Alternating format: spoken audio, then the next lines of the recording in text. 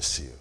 As believers, we are always looking for the possibilities of translating our Christian philosophies, the revelatory truths that is preached from the podium, to give us an added advantage spiritually and also accelerate our life to success here on earth. I believe that the reason why we go to church is not just to participate in the rituals, but we want to find out divine truth, unique strategies, spiritual principles that will harness us with what it takes to live beyond our human liabilities and weaknesses and struggles. We want to be able to overcome the enemy when we do warfare. That is why we pray. We don't just want to engage in the prayer ritual without getting the results. The reason why we pray, the reason why we go to church, the reason why we do all this praise and worship is because we have the belief that what God has promised in his word will become a reality for us if we follow after the pattern of truth, the revelatory concepts and strategies that has been laid out in the word of God. Even as we search the scripture to excavate the truth, to dig out those treasures that will enrich our life with the incredible promises of God. But interestingly, a lot of believers, although we have such a form of godliness, we have not been able to come to the reality of the truth. We have not experienced many of the things of God. And because many people have gone through such an incessant disappointment, they have gone through so much struggle, they have just embraced the mediocrity of religion, going through the exercise of religious drama and the rituals. They have no expectation for the supernatural. They have procrastinated their promises to a future event that they label a breakthrough. So we are always waiting for a breakthrough. And so we pray, we do warfare, but the level to which God wants us to experience his word, we have not come into the manifestation of it. And I believe that we need to confront this anomaly. We need to look at it in the face and challenge it. But for us to do that, we must be armed with the right truth. We need to diagnose our state and find out, why are we not getting the result? Why is it that we have put so much in, dedicated our time, invested our resources, we have been faithful in our church going, but we don't see the dividend of the supernatural, the level of promise for every believer? Look at what the Bible is saying. The Bible says that if you believe, you shall cast out devils. This belongs to everybody. You shall, even if you drink the deadly thing, it shall not harm you. Think about that. You shall raise the dead. All these are promises that God has allocated for believers. And how many of the churchgoers who are believers are already experiencing that? And I believe that we need to be able to really find out, why are we believers and not getting the result? Because the authentic proof that you are a believer is not the church you go to, or you labeling yourself as a born-again Christian. What makes you a believer is evidence on the fruit, on the demonstration, on you casting out devil, raising the dead. Even if you drink deadly things, shall not harm you. Even if you take up serpents. You see what I'm talking about? All those things are things that authenticate our faith. It's not just arming yourself with theological concepts and excelling your exemplary drama and you going to church and bragging about the edifice of the church and architectural excellence. No. We want to ask you, what can we say about your belief that is evidence in your walk? What can we do? So today I really want us to not just talk about it, but let's awaken ourselves to the remedy, to examine, to find out, why are we not getting the results. So I want to use a scripture because I really believe that when we find out the cause of our failure to manifest the expectation of our faith or belief, then we will be able to rightly concoct the recipe necessary to be able to step into manifestation of what God has ordained for us. we will be able to know what to do. Because if you don't know what to do, if you don't have the right revelatory truth, then you are still going to repeat what you are doing, a form of godliness, but being void of the power of God. Today, I want us to talk about what can we do to be able to step into the promises of God, cast out devils, raise the dead, demonstrate the power of God, exercise dominion wherever you are, move in the dimension of the miraculous, experience the power of the ages to come, to be able to walk in the supernatural gifts of God, to experience an intimate relationship with God beyond your wildest dream. If that is what you really, really desire, and you want much more than just going to church, then listen up, because we are about to step into a dimension that will literally awaken you to experience what God has ordained for that. Before I get into the word, I want you to take a moment and just watch this advertisement and what we do in the ministry. I'll come right back and we'll get into God's word. Stay with me, because you're about to receive truth that will change your life for the better. I'll be right back.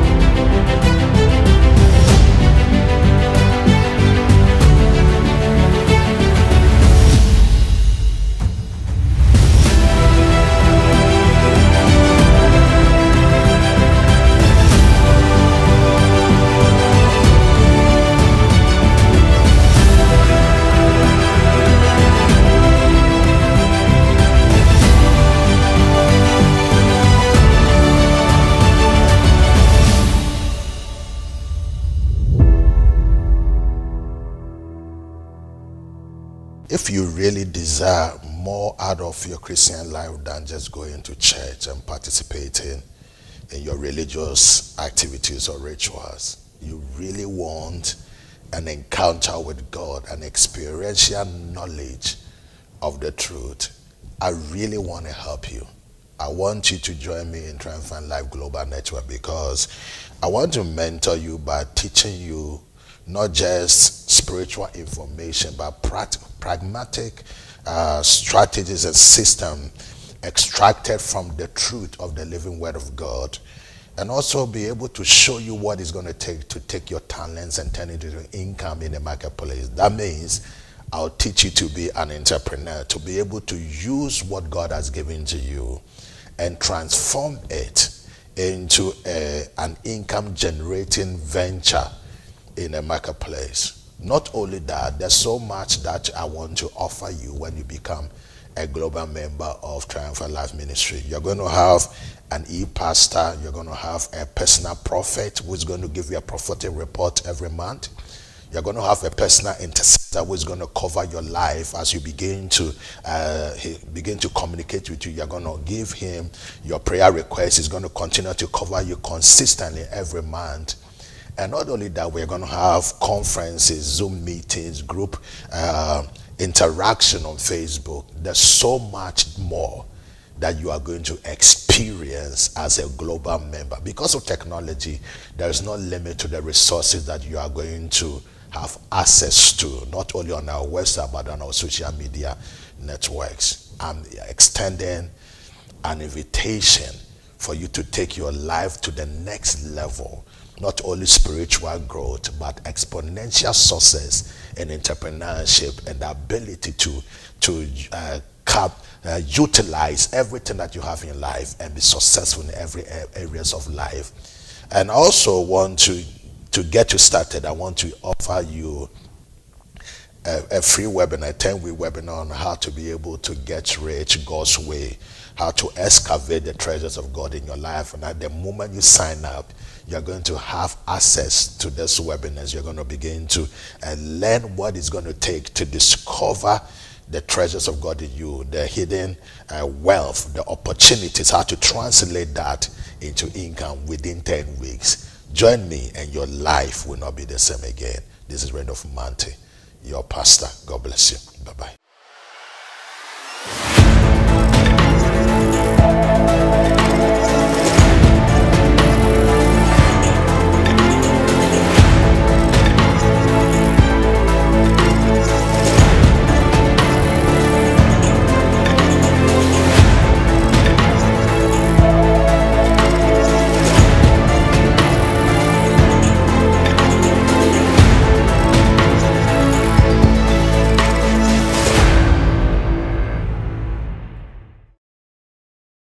Thank you for seeing me. I really believe this is a momentous time to break you out of the cycle of religion into a tangent in the direction of divinity, where you are literally empowering your humanity to experience the supernatural. I really believe that God has an incredible work for you to do, to experience him, to have an intimate relationship with him, to step into the place of dominion where you rule, you govern in your domain here and there, to experience such supernatural lifestyle that people will begin to wonder, what is happening to you? That is what I'm talking about. So before we get into it, I want to use a scripture as a foundation to excavate this treasure of truth that will enrich you in every areas of your life. In Colossians chapter 2, verse 6, Colossians chapter 2, verse 6, the Bible says, therefore, as you have received Christ Jesus the Lord, walk ye in him. Therefore, as you have received Christ Jesus the Lord, walk ye in him. Now, when you read this text, it looks a little bit abstract, but as we begin to get deep into it and to meditate on it, induce and deduce concepts from the text, our eyes will be enlightened by the power of the Holy Ghost. So let's look at the text. As therefore you have received ye him, as you received the Lord Jesus Christ, walk ye in him. And so the reason why we receive the Lord Jesus Christ is because he wants you to walk in him. The life of your faith started not on receiving the theology. It is not you experiencing a psychological awakening. It is not a humanistic ideology. You are not supposed to be impressed by good information, because what made you a believer is not the information you receive, but the person you accepted into your heart, and it's Christ Jesus the Lord.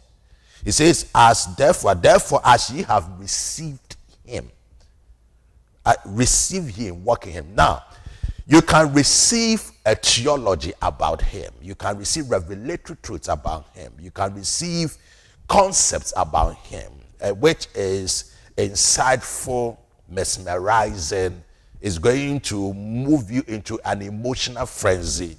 You get excited about cliches that is preached and amplified from our pulpit. But that is not going to empower you to walk in him. And so we have to be very careful. It is the tendency for our teachers or preachers to incite us, mesmerize us with their philosophies and concepts, trying to impress us or to literally convince us of the truth, has done much more harm to believers than anything else, because what you receive will determine how you are going to live. That's why when Paul came to the Corinthians, was writing to the Corinthians, he says that when I come to you, I've made up my mind that I'm not going to impress you with the wisdom of man, but I will demonstrate the Spirit. I will reveal, I will prove, I will show you the Holy Spirit. I will present him as an evidence before you.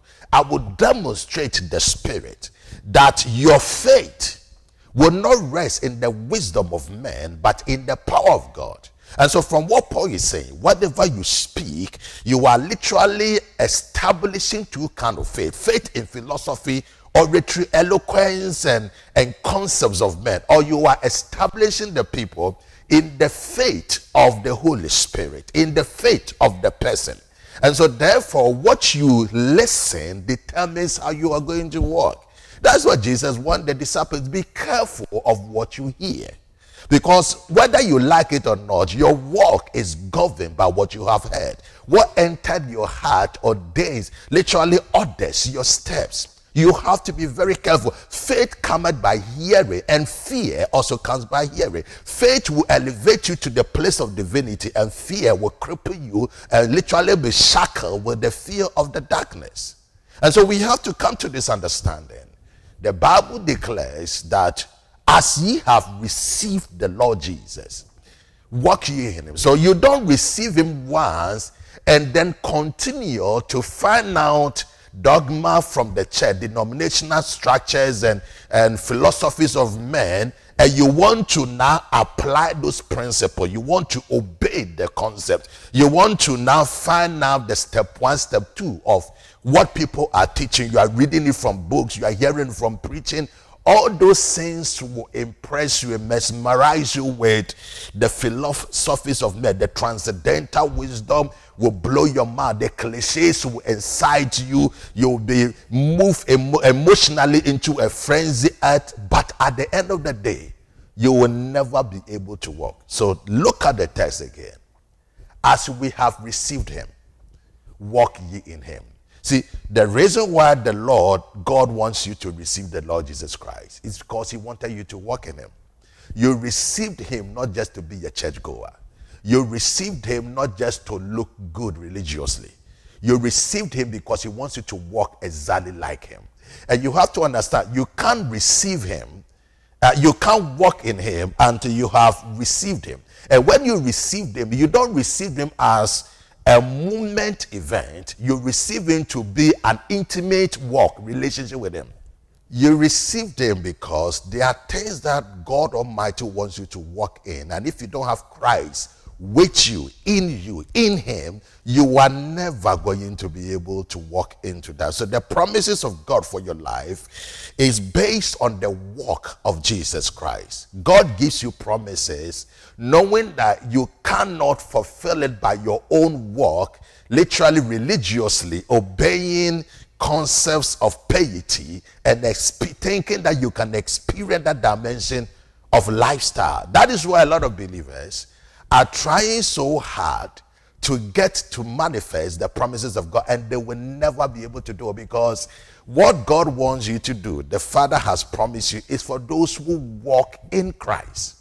For the promises of God in Christ are yea and amen. It is affirmed, it is established when you walk in Christ. And you cannot walk in Christ until you have accepted Christ. And so you receive the Lord Jesus so that you can walk in him. Unfortunately, many of us, we received him and then now we decide to now look for principles from the Bible. Yeah, it's biblically sound. It is evidence in the text. But if you apply it without the living presence of the Lord Jesus, you will never see the result. What empowers you for result, it is not the scriptural authenticity of your concept.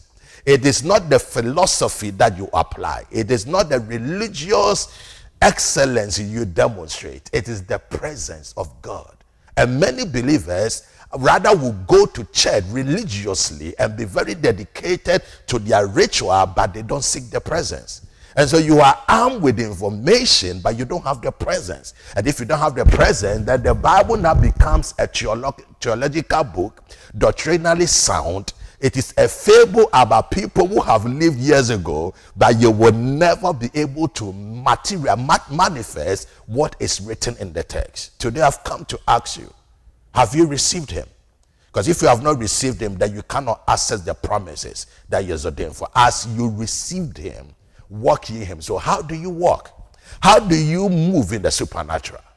How do you cast out devils? How do you experience a dimension of faith?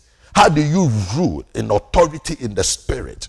How do you come to a place where you walk in financial abundance and you are not restrained, limited by your resources and handicapped by limitations and challenged and frustrated, anxious by your poverty status? What can you do to come to the place where you experience the supernatural like Jesus Christ? He says, have his presence and then walk him. Now, when it says, as ye have received him, walk ye in him, we need to understand, for us to walk in him, we need to understand how we received him. Because if you don't know how you received him and who you received, then you are never going to work. Because you see, how you receive literally communicates two connotations. It's talking about the person you receive and the methodology you received. And so you need to know those two. You must have the person, and then you must have the method by which you receive. And if you combine the two and you apply it in your work, you are going to experience an explosive manifestation of the favor of God. You will demonstrate the power of God. You walk in the dimension of the supernatural. It will blow your mind. Why? Because now you are not just talking about Jesus. You are walking step by step, step in step. Here later, there later, you are walking intimately with him because he is with you. And if you begin to do that, I'm telling you, now you are going to flow in the miraculous supernaturally, and it will blow your mind how you are going to experience the promises of God with ease. When God called me, I never went to no Bible school. The only thing, the person who called me, who is the Holy Spirit, the Lord himself, now began to train me himself. So this is how I began to learn how to walk with God. He'll come to me and then he'll ask me, because that is how I read my Bible. He starts with me, show me what is in the text, interpret the text to me. And I ask him questions like I'm talking to somebody standing by me. And he talks to me. And he reveals things to me. He tells me when to wake and when to sleep. He leads me. He directs me. And that is how I develop. He shows me what books to read. So I talk to him as a living person. When I'm praying for people in deliverance or whatever, I call him and say, Lord, you are here. And the moment his presence manifests, the demons begin to leave. I don't even have to struggle to shout and scream for hours or minutes for the demon to leave, because I walk into the deliverance session with his presence. I don't preach without him, because I am not communicating philosophy, doctrinal dogma to impress you or to convince you of the truth. I don't preach to convince. I preach to present him. I don't communicate to show how good I am. I communicate him as a living person to you. As I'm talking to you, I am presenting him to the domain where you are. And as you receive him and embrace him, he will convince you of the truth. He will convict you of sin. He is going to make you aware that what I'm saying is true. And that is what God wants us to do, to really have a strong desire that God, there's nothing else I want in life but your presence. That's why Paul says, I count all things as dung for the excellency of Christ, for whom I've suffered the loss of all things, that I may win him. He wants Christ more than anything in life. What do you want in life? What do you seek? What are you striving for? What is your passion? Because when you have Christ, you have the key to unlock everything that is owned by God. When you have him, you have God. You have everything that belongs to God. He is the one that God the Father has given everything to. And so when you have him, you are joint heirs with him. That is why he says, seek first the kingdom, that is the present, and his righteousness, that is the status. And all this thing that you are looking for will be given to you. He is the key to the treasure, the vault of the treasures of God. So I've come to let you understand. I present the Lord Jesus. And remember, how you received him is how you are going to walk in him. What did you receive and how did you receive? You received the Lord Jesus Christ as your Lord and your Savior. As Lord and then Savior. Some of you see him as your Savior. You want to be delivered from hell. You just wanted a fire insurance to go to heaven, but you never made him your Lord. Lord means that he determines what you do, and you don't do anything until you consult him as a living person with him. You don't take a step until you acknowledge him to direct your path. You don't move until you make him aware that he's your shepherd, your Lord. And so you receive Jesus Christ as your Lord and personal Savior. But remember, you received him by believing in your heart and declaring out of your mouth that he is your Lord and your Savior, and that he has forgiven your sin. The moment you did that, Jesus came to dwell in your heart. He fused himself with you. Your spirit became regenerated. You became one with him. As you are walking with him as being the temple of God, and he dwells in your spirit. He is with you. Now, if the Lord is with you, now the question is, how do you walk? Now, remember how you received him. You received him. That is how you walk. So how did you receive? You believed in your heart, you confessed with your mouth, then you began to walk in him. So there's the same manner. What you need to know is to believe the promises of God in your heart. You declare it out of your mouth, knowing that you do it with the intimate relationship with his living presence with you. Then you begin to take a step of faith. When you do that, miracles will break out all around you. So how do you walk in him? How do you walk in the supernatural? How do you walk in the dimension of breakthroughs and walking in dominion and experiencing his bountiful abundance in your life? What do you do? Have the living presence of God, the Lord Jesus, the Holy Spirit with you. Know the truth of God's word. Search the scriptures and find out the promises of God concerning anything that you really want to experience. Believe it in your heart. Now remember, true belief is not the acceptance of the truth. True belief is embracing the word of God in his presence. Without the presence of God, you are not really a true believer. The Bible says, we, having the same spirit of faith, we believe, therefore we speak. So the authentic proof of your belief, it's not what you have quoted from the scripture, but you having the living presence, the Holy Spirit with you, because he's the power of your belief. He's the living faith. He's the person of faith. Without him, what you believe must sound biblical, but you will not get no result. So we have presence, we have doctrine, the biblical promise, and then we have you believing in your heart and then speaking. The moment you do that, the next thing you do is to begin to take a step in the direction of what you spoke, even though you don't see anything. And I'll give you a quick example. When David confronted Goliath, Goliath has been taunting, threatening the army of Israel for 40 days. David shows up and says, who is this uncircumcised Philistine? From the promises of God's word, he knew as long as he doesn't have a covenant with God, he's an uncircumcised Philistine. And he knew that because he has no covenant with God, God was on his side. So he quoted the scripture. Then he says something that blows my mind. He says to Goliath, Goliath, today I will cut off your head and I'll give your body to the bear. Then everyone will know that there is God in Israel. When David said that, he never had a sword. He had only a sling and a stone. Now, how was he going to cut off the head of Goliath with no sword? He did not have what it takes to be able to do what he said. And yes, when David said that to Goliath, he began to run towards Goliath. And I'm wondering, how was he going to cut off his head with a stone and a sling? But this is what he did. When he ran towards Goliath, he activated the faith that he spoke. Now remember, David invoked the covenant of God. He invoked the presence of God. He invoked the presence of God, and then he spoke what he believed, and then he ran towards the problem. Even though he did not have everything put together to succeed. He did not have the sword to manifest the promise he said, but he ran towards Goliath. And when he got to there, he threw the stone and killed Goliath. He literally used the same sword, the sword of Goliath, his own sword, to cut off his head and manifested the prophecy that God has ordained. I know many of you are facing some challenges like Goliath. You are contending against some oppositions and limitations and struggles.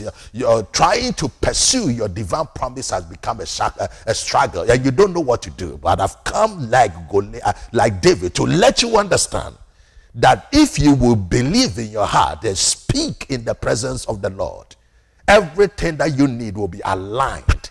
And what you call a challenge will be a stepping stone to your elevation. And God will break you out to the place of success and access the benevolence, the abundance that God has ordained for him. Today, I just came to exhort you and to let you know, as ye therefore received him, walk ye him, walk like him.